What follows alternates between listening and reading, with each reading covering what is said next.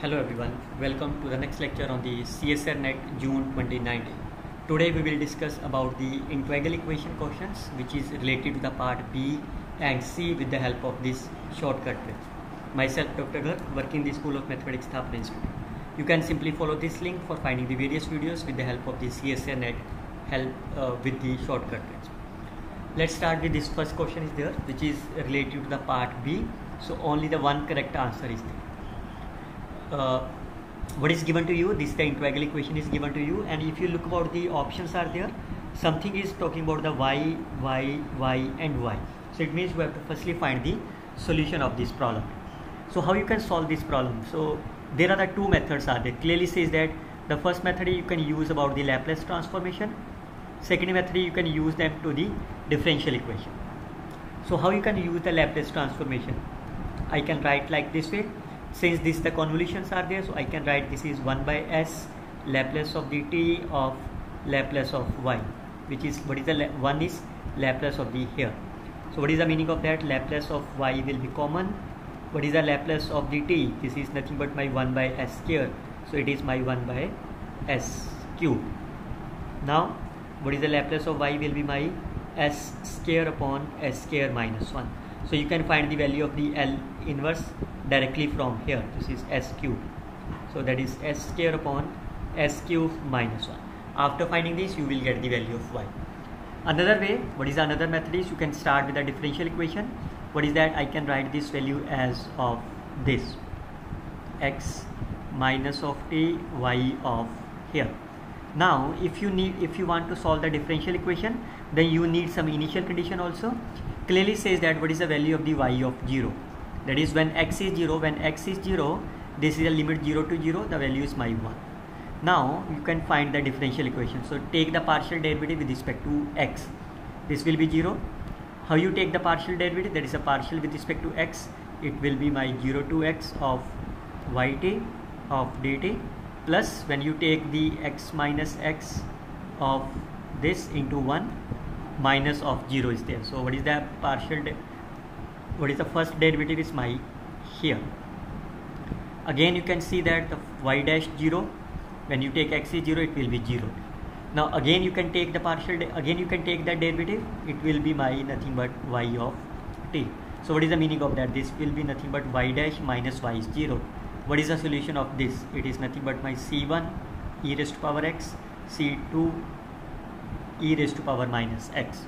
Now since it is a function of the t, so I can written as in terms of the t are there. So that is c1 e raised to power t plus of this. So since it is a derivative with respect to, sorry, it's again a function of the x only. Why? Because it's a derivative with respect to x, so it is a c1 c2 e raised to power x. Now we can apply the first condition, y of 0 is 1, it means c1 plus c2 is my 1, and second derivative will be 0, so it means c1 minus c2 is 0. So you can clearly say that if you solve them, c1 and c2 both are 1. Therefore what is your y? E raised to power x, e raised to power minus x over 2. Now once you know the value of y, now we can take about the answer.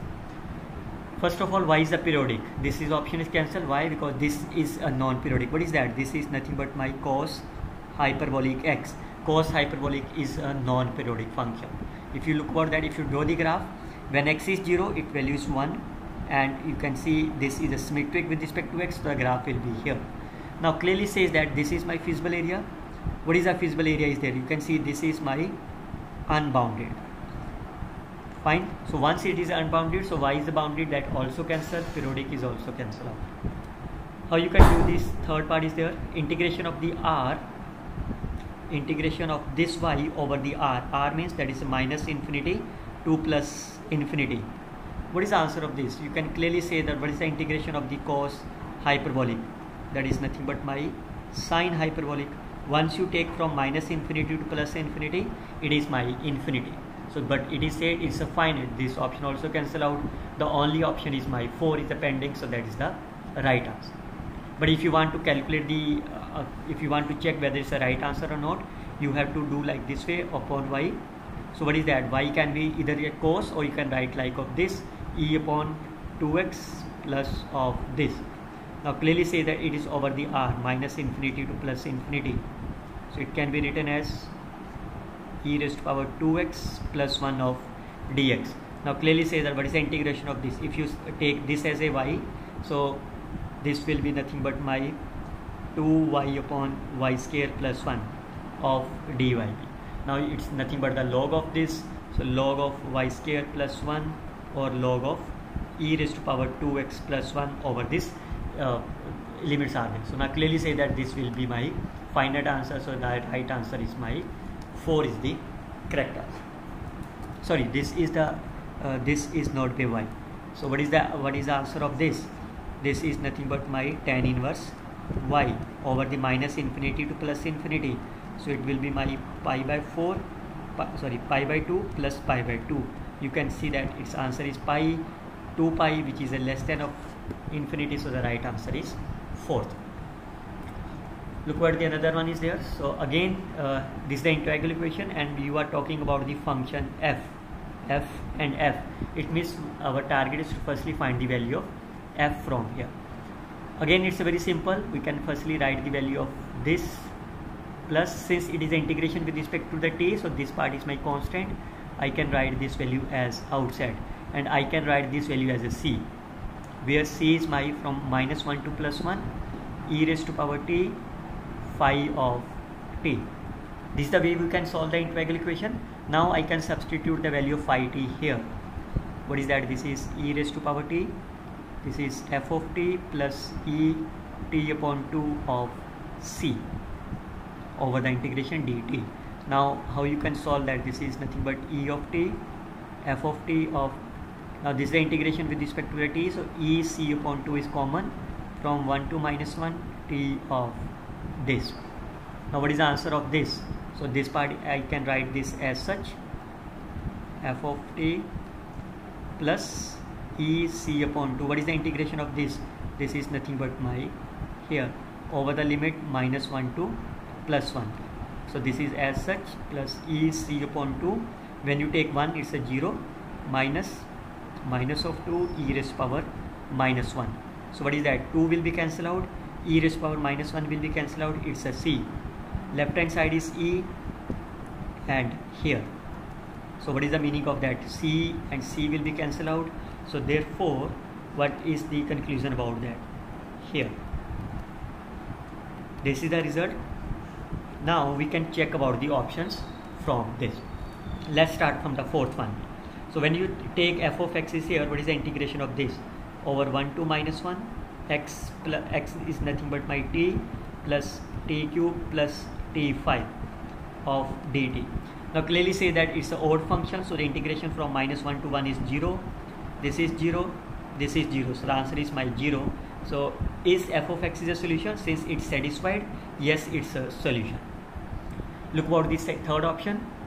So if I clear this up to here, now what is the third option is, if I take f of x is there, then we can substitute this value e raised to power t, e raised to power minus t of 1 plus here. What is the answer of this? 1 minus 3t square. So it's a t minus of t cube, 1 minus 1 to plus 1. So clearly say that it's a 1 minus 1 and minus 1 minus plus 1 is a 0. Again it's a satisfied, it's a solution. How you can check about the first and the second part? What is the first part? Said that there exists a fun function from minus 1 to 1 to open interval there. Now that's a very simple. Here there exists a continuous function. Look about that. The domain is minus 1 to 1, that's 2. So if you take any of the x from the domain, what is the answer of this? Since it is an open interval, so the function is always be greater than 0. Now once f of t is always be greater than 0, we all know that e of t is always be greater than 0. So it means this portion is always be greater than 0. Now what is the result is that you all know that if f is greater than 0 on the closed interval a comma b, then its integration is always be greater than 0. So it means the integration of the domain minus 1 to plus 1 of this function is always be greater than 0, but we need a equality 0. It means this option not satisfied. Similarly, for the second part, its number is minus infinity to 0. It means if f is less than 0 on the interval a comma b, then we all know that integration of the f over the domain a to b is less than 0. Fine. Now here in the second part, f is my less than 0, e of t is always positive. So what is the product of them? This is a less than 0, and once you take the integration from this, it is always less than 0. But again we need a equality, so it means this second option is also cancelled out. The right answer is my third and fourth are the correct option. So this is the way you always try to solve this integral equation in a simple manner.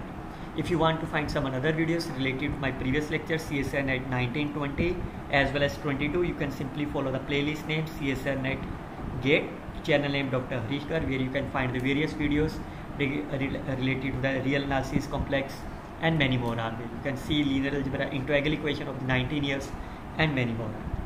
I hope you can simply learn the concept behind that. You can simply like, share and comment this video. Best of luck students. Happy.